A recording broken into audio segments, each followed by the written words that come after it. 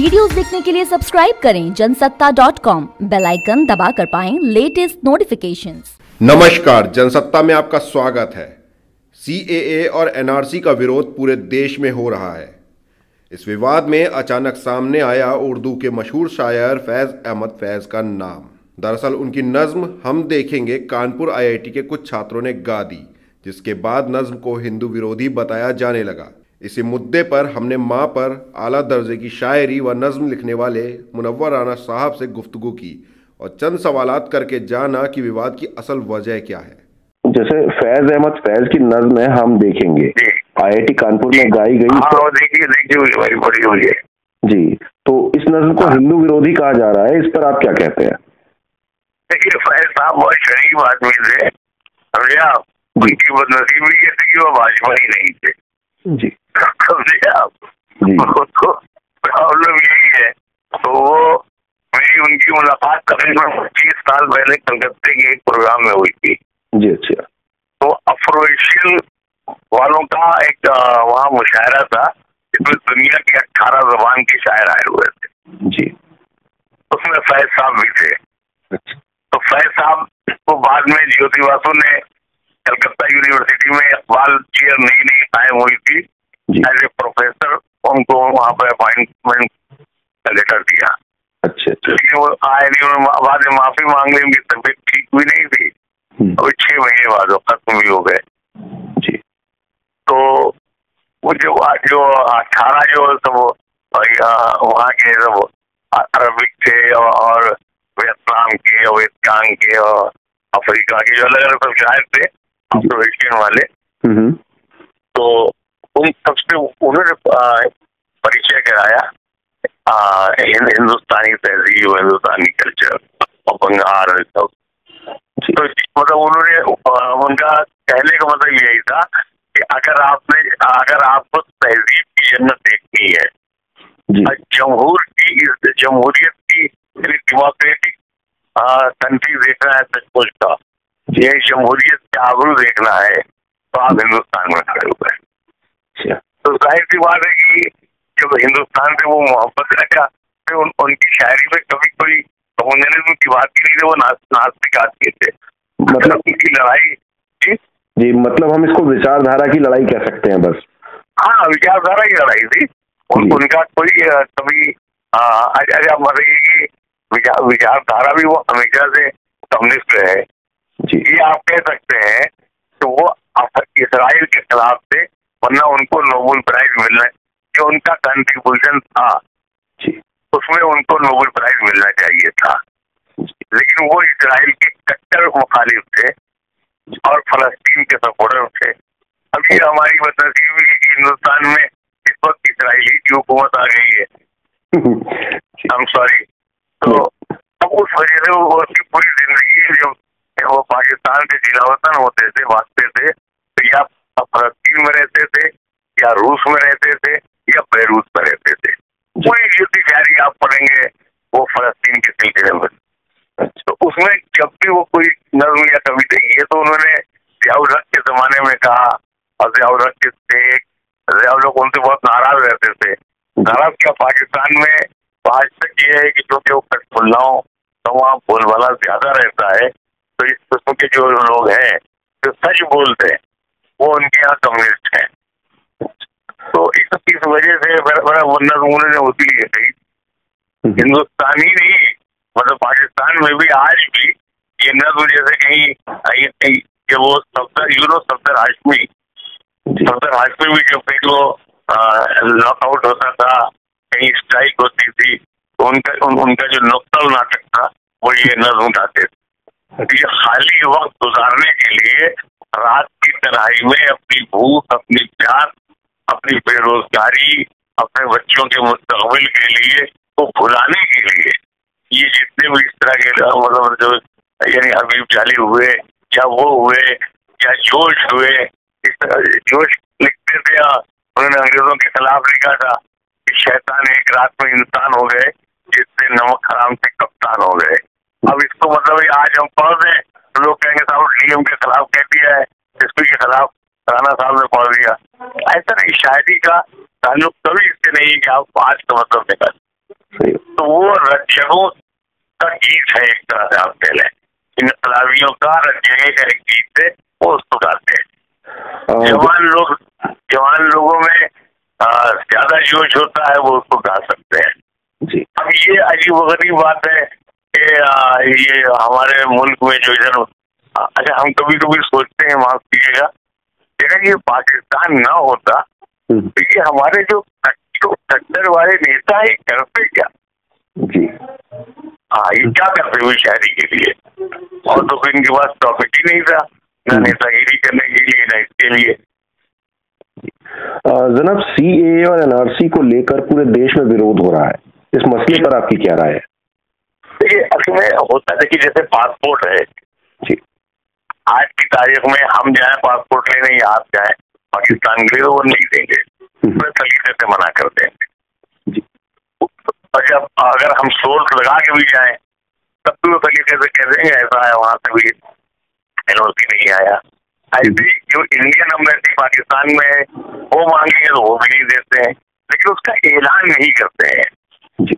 आप एक बात समझ रहे हैं? तो आप किसको वीजा दे रहे हैं, किसको नहीं दे रहे हैं, किसको नेशनलिटी दे रहे हैं, किसको नहीं दे रहे हैं, इससे कोई फर्क नहीं पड़ता है, लेकिन इसका ऐलान करने की बदतमीजी की बात जी। यानी बिल्कुल ऐसे ही है जैसे माफ कीजिएगा, एक कल्चर है, जैसे हम सोचते हैं हमारा ड्राइवर जो है वो हमारे साथ कहीं शादी में जाए तो बैठ करके खाना खाए, तो अब ये कि कोई कह नहीं साहब इसको वहां बैठा दीजिए, तो मैं इसे मुझे अच्छा नहीं लगता है। अब बोलते नहीं भाई ये मेरे साथ रहेगा जी, इसलिए कि मेरे बाप ने भी 32 वर्ष ड्राइवरी की थी, तो मुझे ड्राइवर में अपना बाप दिखाई देता है। बाप इसे मेरे अंदर का शायर समझ लें, मेरे अंदर का गरीब आदमी समझ लें, मेरे अंदर की विचारधारा का आदमी समझ लें, तो इसको हम चेंज नहीं कर सकते। अब मैं ये जानना चाहता था थोड़ा सा कि विरोध जताने के लिए जो हिंसक प्रदर्शन हो रहे हैं ये कितने लाजमी है? कि असल में एक चीज बहुत ईमानदारी की बात आप ये देखें कि एक पूरे मुल्क में एक डायलॉग निकल आया है कि पत्थरबाज जी, पत्थर इस बात का सबूत होता है कि अब सामने वाले के पास असलाह नहीं है। पत्थर वो चलाते हैं जिनके हाथ में असलाह नहीं रह जाता है। तो जब एक तरफ पुलिस लाठी चलाए, आंसू गैस छोड़े और ये भी करे और वो भी करे और गालियां भी बके, तो जाहिर सी बात है कि दूसरी तरफ से भी कुछ न कुछ इसका रिएक्शन होता है। अब ये कहते हैं कि पहले आपने चलाया, ये नजवे का दिखा रहे थे कि उधर से लड़के पत्थर फेंकते थे, इधर से पुलिस पत्थर फेंकती थी, तो अब इसको साबित करना दुश्वार है सर कि पहले पुलिस ने भेजना शुरू किया कि उधर से स्टूडेंट ने भेजना शुरू। तो अब जैसे ये आप देखिए कि जब एजुकेशन निकालने की जैसा कि एजुकेशन निकाला जाएगा तो दफा 44 लगाने का कोई मकसद ही नहीं है। दफा 44 लगाने का मतलब ये हुआ कि आप उसको नहीं जाने देना चाहते हैं, नहीं आप उनको रोकना चाहते हैं। और माफ कीजिएगा, जो ये जिस तरह से पुलिस की बर्बरियत होती है या हो रही है, ये 20 करोड़ लोगों को आतंकवादी बनाए दे रहे हैं। अब वो ये जो एक मामूली सा आदमी जिसने इसी तरह की घटिया जबान इस्तेमाल की थी, कमलेश तिवारी, आप ये सोचिए कि ना वो उसको मारने के लिए दिखा दिया पूरे कौन शामिल है। अब 54 लोग पकड़ लिए, कहाँ से उनका बस चलता तो सऊदी अरब से भी पकड़ लाते, मक्के से भी मुझे मना के मुसलमान को लिया।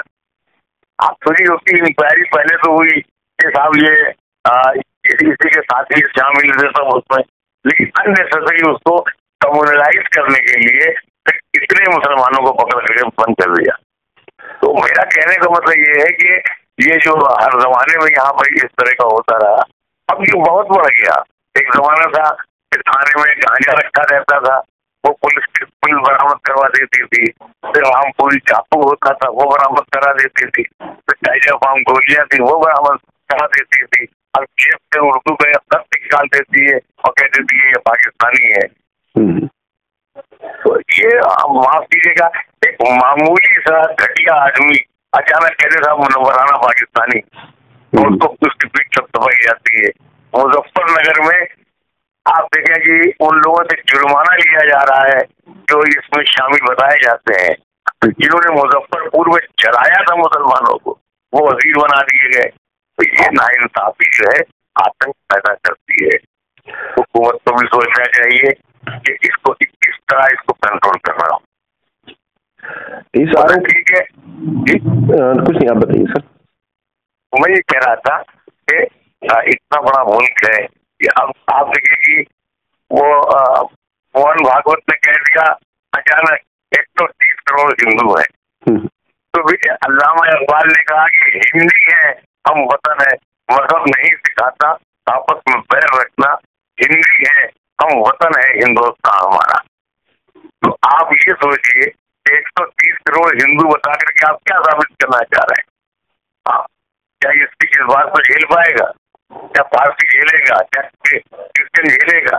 इस किस्म की बात करने से कोई फायदा तो होता नहीं है भाई। क्यों है आज की तारीख में अगर 50 हिंदू हमारी मदद न करें तो हम अपने घर में नहीं रह सकते हैं, हम जिंदा नहीं रह सकते हैं। उसमें डॉक्टर भी हैं, इंजीनियर भी हैं, जो बिजनेस वाले भी हैं, जो हर तरह के लोग। इसी तरह से 10-20 ऐसे भी हिंदू होंगे जिनकी अगर हम मदद न करें तो उनको बहुत नुकसान हो जाएगा। इसलिए मुल्क वही है कि मजहब नहीं सिखाता आपस में बैर रखना, हिंदी है हम वतन है हिंदुस्तान हमारा। ये जो हमारी शान है कि हम इस मुल्क में ही रहते हैं, ये मुल्क एक गुलिस्तां है जिसमें 10 तरह के फूल हैं, अलग अलग मौसम में खिलते हैं अलग, तो उसको वैसे ही रहने देना चाहिए कि झूठी नारेबाजी करके ये इस तरह की बातें पैदा करके मुफ्त में बाबरी मस्जिद तक हो गया था। अब कोई नया मुद्दा हुकूमत के पास नहीं था, हुकूमत से बुरा के कम्युनल लोगों के पास, तो उन्होंने निकाल कई उन्होंने बटन दबाए, 3 तलाक, लव जिहाद सब में दबाए। आखिर लीग पर आकर के रोक दिया कि साहब ये जो आप शुरू कर दिया कि अच्छा ये कहने की जरूरत सर है ही नहीं कि हम मुसलमान को नहीं देंगे। अरे आपसे कौन मुसलमान मांगने आ रहा? भाई मांगने आए मत दीजिए।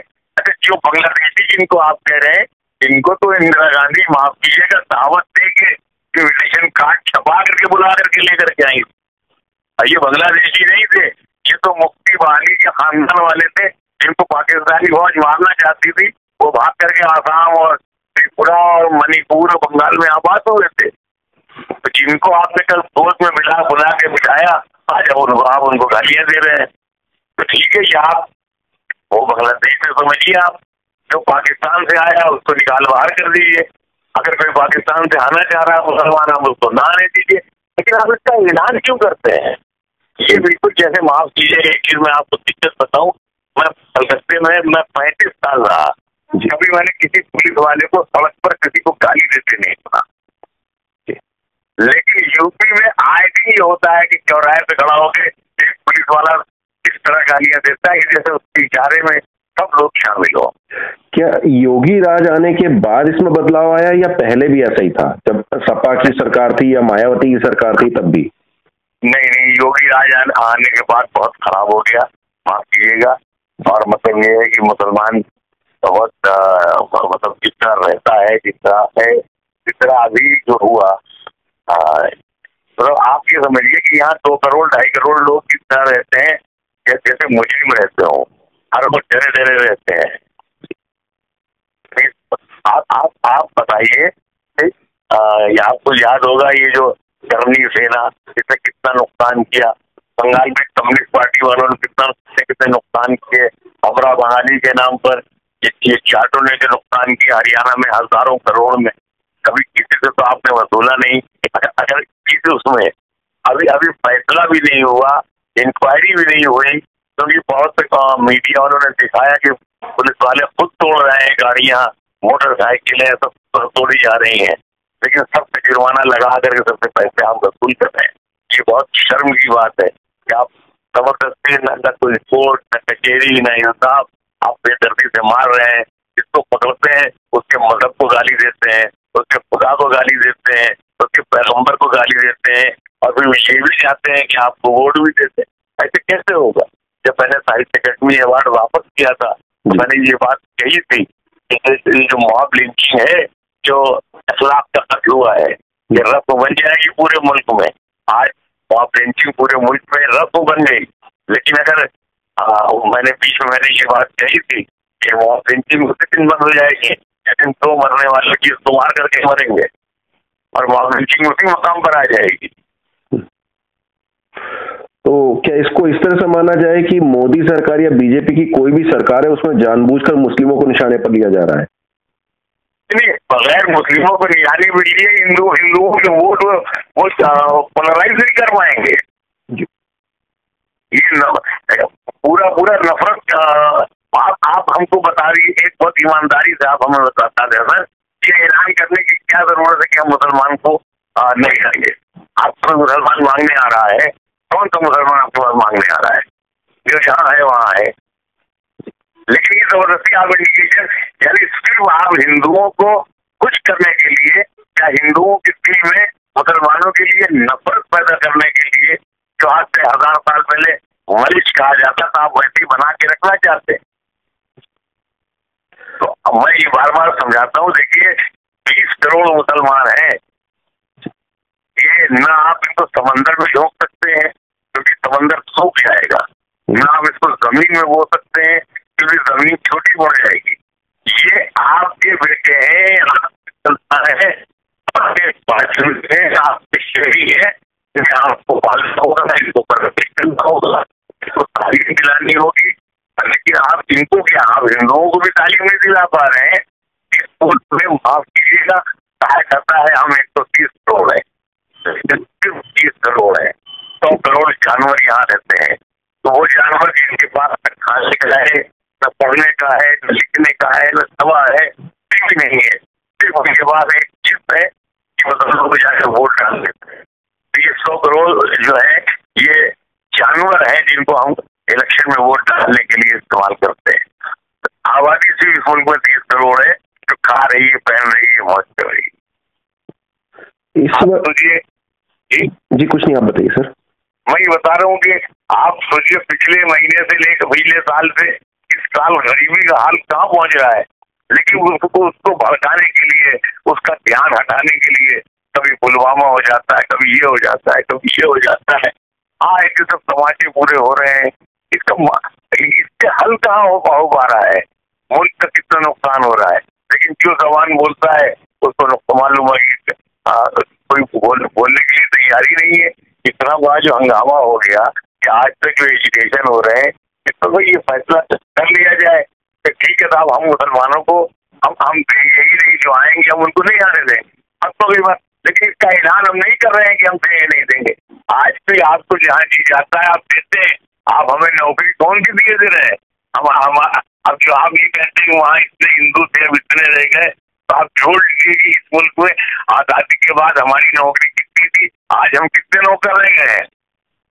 कोई ठेला लगाता है, कोई साइकिल का पंचर जोड़ता है, कोई शीशी साफ करता है, और पूरा कैरेक्टर तो ये हो गया है। तो किस बात का आप दावा करते हैं कि मैं अपने अल्पसंख्यक कर रहे हैं? आप अपने बाहर जो वहाँ अल्पसंख्यक है उनको सीने से लगाइए, क्योंकि हम अल्पसंख्यक हैं, हमको उनका दर्द ज्यादा महसूस होता है। आपको नहीं है होगा, आप सियासत के लिए करते हैं इसलिए कि आप बहुसंख्यक हैं। हम अपने दुख के साथ अंदाजा लगाते हैं कि जो बांग्लादेश में हिंदू होगा या जो पाकिस्तान में बहुत बार हिंदू गए हैं वहां पर, तो हम सोचते हैं कि नहीं यहाँ कैसे रहते होंगे। सर मैं जानना चाहता हूं कि ये जो हालात हैं जो अभी कह रहे हैं कि मोदी सरकार के दौरान है, क्या कांग्रेस के कार्यकाल में भी ऐसा ही था मुस्लिमों के साथ व्यवहार कि उनको नौकरियां नहीं मिलती थी या उनको मतलब ये कहना बेरोजगार ज्यादा थे? नहीं, देखिए कांग्रेस भी कोई दूसरी धुरी नहीं है। जितना जुल्म मुसलमानों पर खासतौर से कांग्रेस के जमाने में हुआ है उतना भाजपा के जमाने में नहीं हुआ है। लेकिन कांग्रेस ने कभी ऐलान नहीं किया, और सिर्फ बिल्ली की तुम पर जहर लगा देती थी, बिल्ली जहर छाटती थी और मर जाती थी। लेकिन भाजपा की सबसे बड़ी प्रॉब्लम ये वो ऐलान करती है और मार डालती। मतलब आप इसको वोट बैंक की राजनीति कह सकते हैं एक तरीके से? 100%, और कुछ नहीं है जी। सर एक चीज में बताइए कि देश के माहौल पर आपकी क्या राय है? इस वक्त 16 राज्यों में बीजेपी की सरकार है, क्या उनकी वजह से हिंदू मुस्लिम के बीच की खाई बढ़ गई है? तो मुस्लिम की खाई नहीं बढ़ी है, इसलिए कि जो मसाइल है, देखिए गरीबी हिंदुओं में ज्यादा है, इसलिए कि उनकी आबादी भी ज्यादा है बेचारों। मुसलमानों की भी जो आबादी है उसमें गरीबी ज्यादा है, क्योंकि ये बेराह है, इनके पास कोई काम नहीं है, घर में एक कमाने वाला है, 3 बेकार घूमते हैं। तो हाल एक जैसा है, लेकिन सिर्फ मुद्दे से भटकाने का आसान तरीका ये है कि कभी पुलवामा हो जाए, कभी वो 3 तलाक हो जाए। अब बताइए साहब, वो मुसलमानों की जितनी तो तलाक होगी वो उनकी वो बहनें हैं, हमारे मुख्यमंत्री जी की और इनकी उनकी, लेकिन ये कि जो बहनोइयों को भी तो ख्याल कीजिए, ये जीजा भी तो मारे फिर रहे हैं। तो ये सिर्फ सियासत के लिए आप कुछ भी कर रहे हैं, तो ये ऐसा होना नहीं चाहिए, ऐसे मुल्क नहीं चल सकता है। ये आप, मैं एक बात बहुत माफ कीजिएगा, मैं कहना चाह रहा हूँ, एक तरफ मुख्यमंत्री गोवा का 22,000 किलो गोश्त रोज इंतजाम करता है गाय का, और अगर एक बोटी बम्बई में निकल आए तो 7% सजा हो। आप ये बताइए, एक मुल्क में 2 कानून आप क्यों चला रहे हैं? आप कहते हैं 56 लीटर पीना है, तो बंद कर दीजिए कि गाय का गोश्त कहीं नहीं कटेगा, न केरल कटेगा, न तमिल कटेगा, न बंगाल कटेगा, न मणिपुर कटेगा, कहीं नहीं कटेगा। लेकिन ये क्या है कि साहब, आप यूपी में राजनीति करते नहीं करते हैं, आप ये राजनीति जो है वो हिंदुस्तान को नेपाल के बराबर बना के छोड़ी। जितने साइड के सूबे हैं सब एक एक करके निकल जाएंगे, बंगाल में चला जाएगा, केरल अलग हो जाएगा, वो अलग कहानी सुनाएंगे। और ये हमें तो इसी बात का होता है कि हमने वो पूरा हिंदुस्तान नहीं देखा जो मेरे बाप ने देखा था, और हमारे पोते वो हिंदुस्तान नहीं देख पाएंगे जो हम देख रहे हैं। जनाब, आपने 19 दिसंबर को एक ट्वीट किया था जिसपे आपकी काफी आलोचना की गई। मरना ही मुकद्दर है तो फिर लड़के मरेंगे, खामोशी से मर जाना मुनासिब नहीं होगा। इसका क्या मतलब है और इस पे इतना विवाद क्यों हुआ? देखिए, ये गजल तो हमारी बहुत पुरानी है, कोई नई नहीं है कि मैंने कल कहा हो परसों कहा हो जी। तो इस शेर का इसके कतई ताल्लुक नहीं था, लेकिन शेर का मामला ये है कि ये तो दवा की तरह है, जिसको लग जाए।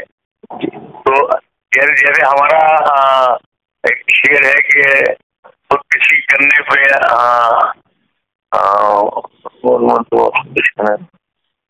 तो मुझे तो ये शेर भी ऐसे किसी मतलब ये इस तरह से कह सकते हैं कि इसने जो उस वक्त एक तरीके से किसी के लिए मरहम का काम किया तो किसी के लिए जख्म का काम कर गया। यस, ये गजल ये जैसे इस जमाने में हम कैंसर के बीमार थे और ये घुटना मेरा 10 बरस थे, तो हमने कहा था कि मैं मतलब घर जाना मुनासिब है। मतलब गजल पूरी ऐसी है कि मतलब जब जेब में पैसे नहीं है तो घर जाना मुनासिब नहीं होगा। तो उसमें एक शेर ये था कि मरना ही मुकद्दर है तो फिर लड़के मरेंगे, खामोशी से मर जाना मुनासिब नहीं। मतलब इसको आप सीए विरोध से जोड़ के नहीं देख सकते हैं, मतलब ये एक नॉर्मल था, एक हालात के ऊपर कह सकते हैं, मतलब एक जिंदगी के ऊपर था ये जिंदगी पर है। क्या आप सोचते हैं कि नहीं, हमारे बच्चे अभी छोटे हैं, हमारे भाई छोटे हैं, हमारी माँ हमारा इंतजार कर रही होगी, तो हम एक बार जिंदा होने की कोशिश करेंगे, अपने आप को बचाने की कोशिश करेंगे। तो एक शेर हमारा शेर है कि जी खाली हो तो मेले में, तो मुफलिसी हमसे ये कहती है मुनव्वर साहब, ये खाली हो तो मेले में कभी मत जाना।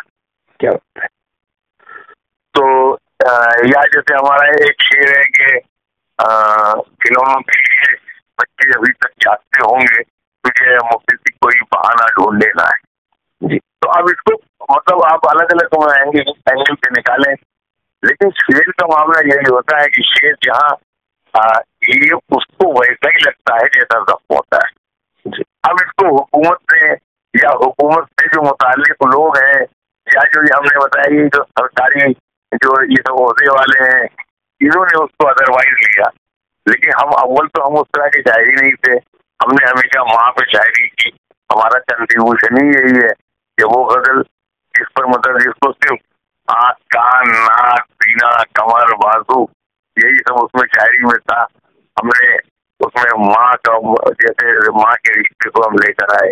आज हिंदुस्तान की 22 जबानों में जहाँ भी गजल कही जाती है उसमें हमारी एक कोशिश मौजूद रहती है उसमें माँ और रिश्ते भी मौजूद रहते हैं। तो हम तो जाहिर बात है कि शायरी तो उस तरह के हैं, तो लेकिन अब उससे लोग अलग मतलब निकाल लेते हैं और ट्विटर पर किसी को कोई गाली दे देना या जो भी है ना, वो अब उसको हम क्या कर सकते हैं, हम कुछ भी नहीं कर सकते।